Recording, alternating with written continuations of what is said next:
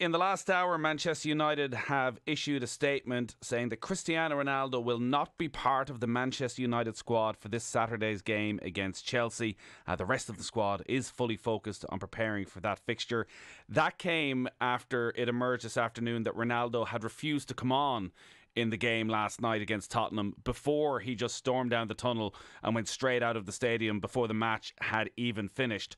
What are your thoughts on all this? I think it's outrageous, Nathan. I think he's. I mean, for a player to do that, I've never known a player do that before, ever. And we've all seen a lot of players who are very disappointed about not being playing.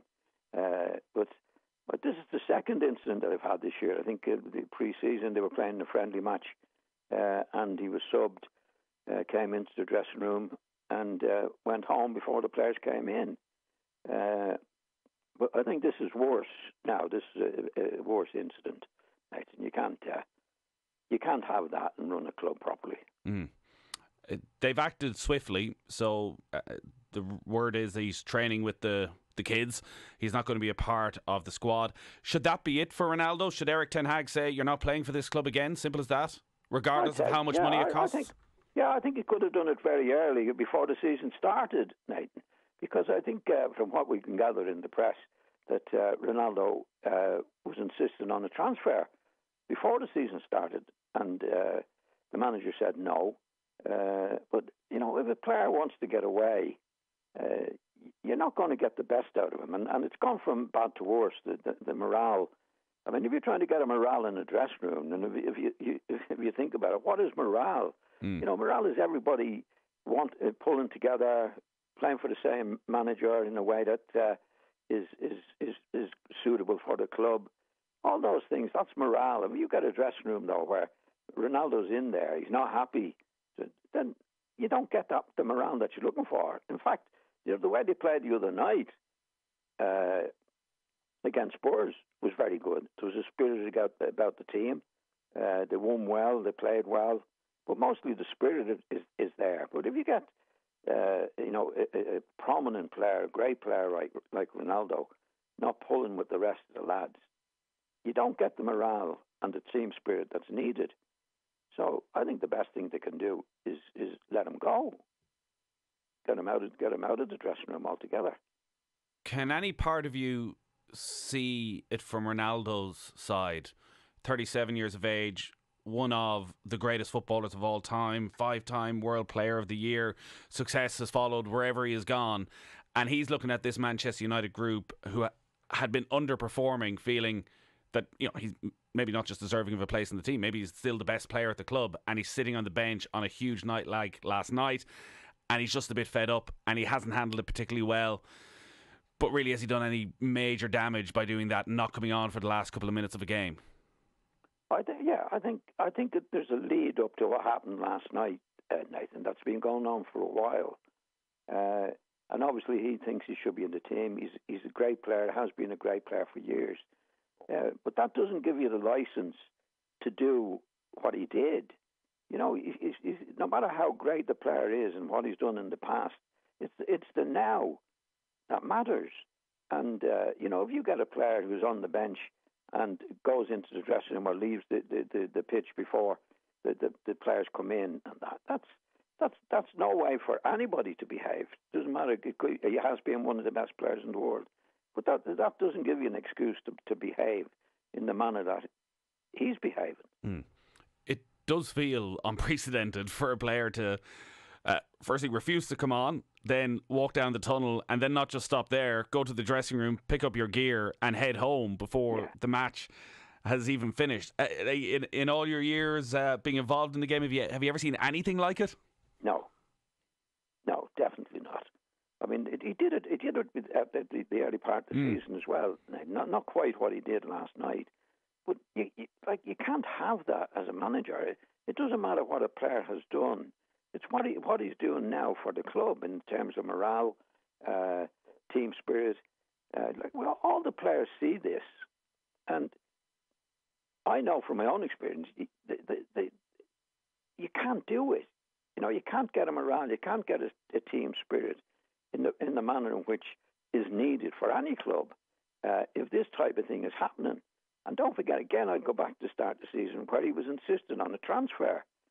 I think at that stage they should have just let him go, because you can't keep a player, especially a player of his stature, in a club who you know wants to get away. What attitude is that in terms of the rest of the players, Nathan? That's only one player. You're talking about 16, 17, 18 other players. And it ruins the whole lot if you're trying to get a team spirit going. Everybody has to be pulling together. Like, this has been building, as you say. Something similar happened, more low-key pre-season game, right the way up to even at the weekend, throwing his arms up in the air when he's been taken off, incredibly frustrated that he's not getting to play the full 90 minutes.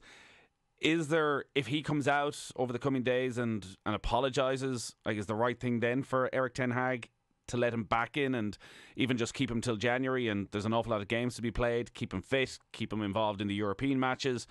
Or is this the final straw? Is this just such an unacceptable breach of the club's ethos and what you expect from professional footballers that there can be no way back? No, there's no way back from it, Nathan. No, but don't forget, at the start of the season when the new manager came in, Ronaldo was looking for a transfer. It looked like he had some club fixed up. And the manager said, no, you're not going. And then he's played up, I think, since then. In other words, he wasn't one of the group. He wasn't one of the players that was going to pull together. He wanted to go from the start. I think the wisest thing to do for the club was for the manager to let him go. Say, okay, you can't have a player playing for you, Nathan, with the team spirit that's required. If he's telling you he wants to go, let him go. Because it doesn't work. It never works. I've never seen it work out in football where somebody wants to go, and they always do things to let the manager or make the manager let him go. The manager didn't do that, but he's paying the price for it himself now. He picked a bad night as well to throw his toys out of the pram, considering the Manchester United performance and result in the 2-0 victory against Tottenham. I think without question the best performance of Erik ten Hag's time in charge at United. What was it about the performance last night that seemed to bring United to another level? I don't think it was a coincidence, Nathan, that they played in the spirit that we haven't seen them play when Ronaldo wasn't playing. Now they pulled together as a team. That's the best I've seen them play this season. It was a really good performance against a good team, well deserved to win. But you could see the attitude of the players together. It's one thing about football. If things are not right, it manifests itself on the pitch, Nathan. If things are not right in the dressing room, it manifests itself on the pitch. Or else there would be no such thing as good team spirit and a bad team spirit. Those players went out last night. Nothing sure, in my opinion, that we're going to show Ronaldo this is what we can do without him. I don't think it was a coincidence. In terms of the individual performances, Casemiro had to wait a while, and we were all wondering why he was waiting to get that opportunity in the middle of midfield, considering Manchester United had spent so much money on him and his brilliant reputation that he built up through the years at Real Madrid. How impressed were you with him last night and over recent games, and how he's changing that Manchester United midfield? Well, he's been a good player for a long time, Nathan, and he's obviously improved them. But I think that the spirit, like Fernandes was really good last night. I haven't seen him play well all this season, like the way I'm seeing him moaning at the referees and not behaving himself very well. But he was a real player last night, and then Fred was playing like the way when you see them playing the way they played, Nathan. It's not a coincidence. There's something about them. You can see it in the team. Players getting back, chasing back, doing the things that they should be doing, and it looked a real team last night. Ronaldo's been a great player. There's no doubt about that. But the thing in football, what's gone is gone. He's not a great player for Manchester United now. I mean, he's 36, 37 years of age, and he's not in with the lads or with the manager, in my opinion. Again, I go back to the pre-season. He wants to go. He told the manager he wants to go. There must have been something lined up, and the manager said, "No, you're not going." Well, your heart can't be in the club if you want to go. And the rest of the players in the dressing room, and very, very quickly picked that up. In other words, we're not together. He's not one of us. Then you don't get the team spirit that's required. And I don't think it was a coincidence that they got together last night and played like a team with Ronaldo not playing. And again, I repeat, Ronaldo's been one of the great players of all time. But the now is now, where the past is gone. So Manchester United have to concentrate now on what they have to do without him. What about the Tottenham performance at Old Trafford? They had a chance to go within a point of Arsenal at the top of the table and put in one of those performances that we've seen a lot under Antonio Conte over the last year, where it was just very flat, didn't create a huge amount of chances, seemed to get overrun in midfield. What's the missing piece of the jigsaw for Conte to get Tottenham to the level that they can compete in the big games? Because that's something he pointed out afterwards, that in the big matches against the other leading teams, they seem to consistently struggle. I don't think he has the players at the moment, Nathan. I think he's making a huge job, a big job of the players he has at his disposal at the moment. I don't think they've got a real player in midfield, for example. They were well outdone in midfield. And if you're outdone in midfield, Nathan, you don't win matches. And Manchester United were very good in midfield last night. Fred was good. Fernandes was good.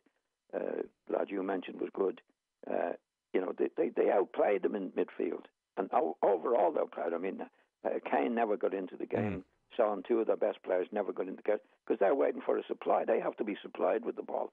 They never got it because Manchester United didn't allow them to get it. But I think from Conte's point of view, I think Conte is performing really, really good. As a great manager to do what Spurs are doing, to be quite honest, with the players that he has, Nathan. You don't think then there's a blind spot or anything? Manchester United players now you'd be talking. You know, with the players that Manchester United have, the talent that they have, you know, to get them all together like he has done with the Spurs players. And I think he's done a huge job with them.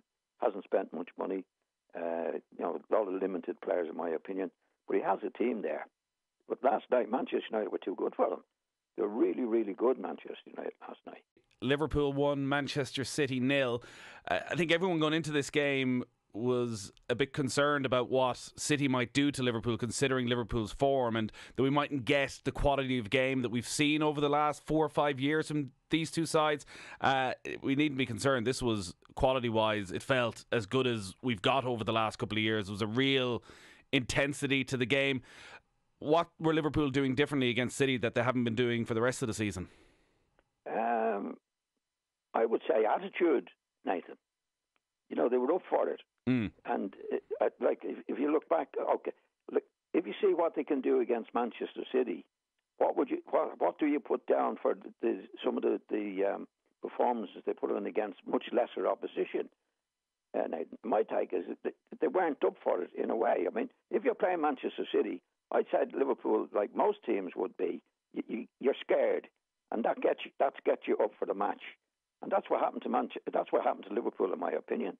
They were the Liverpool that we know and have been absolutely brilliant for the last few years. So you'd have to look at I'm sorry to say, at the other performances that they weren't up for it against the lesser teams. And you have to be up for it against every team, Nathan. That's what makes the champions. So Liverpool showed what they can do. They played really well deserved to win the match. But that's what you have to do week in, week out, which they have been doing for the last few years. It's only this few years from the start that they went up for it in a way that we know Liverpool can and should do. And it was a really, really good performance. So would that suggest to you that there's a possibility that it was a one-off, that this was Manchester City that brought the best out of them, and maybe at times over the season they can get themselves up for big Champions League games or matches against the top six, but that a bit of the spark is gone and the relentlessness that they've shown over the last 3 or 4 years, that they may not be able to get that back? Well, the performance against City the other day should tell them this is what we have to do. Do you know what I mean? I'm sure that the manager would be telling them that week in and week out, but the manager can only say so much. He can't do anything about it on the pitch. It's from the players themselves that get together now and say this is what we have to do. And it should be a situation where they know if they do what they can do, they're up there again. So I think that's the way they learn from it. I don't think it'll go the other way, where they'll go back to where they were, where they went up for the matches in the way that they should be up. I mean, that's your starting point, being up all the time. That's what creates champions, Nathan. You know, like if you're playing against the top team, you're scared. You go out. You're going to have to do. You're going to have to do everything you can to beat this team. But what happens then? Sometimes you play a team that you know is not as good as you are, and it's a hard thing. I've heard Graham Souness talk about it when he played, that you have to have the same attitude. You're going to, I know from playing my time at Leeds, when you're playing against a team that's inferior to you in terms of attitude, the only way they can beat you is to try harder than you. So if you try harder than them, they've no chance of beating you. And that's what Liverpool have to get back into their game again. And that was a great show the other day. Now they have to. I know they have played since, and they won against West Ham. So maybe they are back to where I didn't see the West Ham match. But you have to treat West Ham and not Forest the same as you treat Manchester City. That's well known for all the clubs that win trophies, Nathan, is to be up for all the matches, especially the matches that the team is not considered to be as good as you. The only way they can win is having a better attitude, and that's the attitude you have to have week in, week out, week in, week out. That's what makes the great teams. And I think that hasn't been the case with Liverpool this season so far, but maybe that match and the match against West Ham, which I haven't seen, would get them back to where we know they can be. What did you make of the behaviour of the two managers during the game? Not good. It wasn't good for the game, Nathan. And I think what's happened now, I think that the two dugouts, as we call them, are far too near each other. You know, football is a very emotional game. You know, one manager will see it was a penalty, the other manager wasn't. That's what it's like on the touchline. That's what. So you can't be near each other. You're too near each other. You can hear each other talking. It makes loads of rows. It does all sorts of things. They've got to get away from each other. But some of the stuff that came out of the match wasn't good. That's for sure. And just to finish then on Manchester City, beaten for the first time in the league this season. As is his wont and his way, Pep Guardiola tried a few things different, and Phil Foden was way out on the left-hand side. Kevin De Bruyne was playing felt a bit more of an advanced role, very different from, say, the team that took Manchester United apart in the derby. Can you understand what he was trying to do? No, I think they have been playing in those positions. You know, the Foden wide on the left. De Bruyne hasn't been playing as a midfield player, Nathan. But what's happened, I think, in my opinion, Manchester, what Pep wants to do, in my opinion, is not perfect by any means. And when he played against a team like, what I mean by that, if you look at the goal, Nathan, that Salah scored, that was a long kick out from the Liverpool goalkeeper, with one player back, who didn't do well, and Salah got through nearly from the halfway line to score. And 3 or 4 minutes before that, he was also through to score. So I think it's the way it's Pep with the players that he has. It's attack. I don't think there's much emphasis on defending at all. Now, I think most of the teams that he plays against can't cope with what they do going forward. Liverpool were able to do so. And I think, from what it's worth, from my point of view, I don't think it's a good way of playing football. I think when Salah was up the pitch, there should have been at least 2 defenders back marking Salah. Whereas they were looking for the goal. And against most of the teams they play against, they're not good enough to take advantage of the lack of defending from City. Liverpool were. We got to leave it there, John. Unfortunately, we're out of time. Great stuff as always. We'll talk to you next Thursday. Okay, Nathan. Thanks.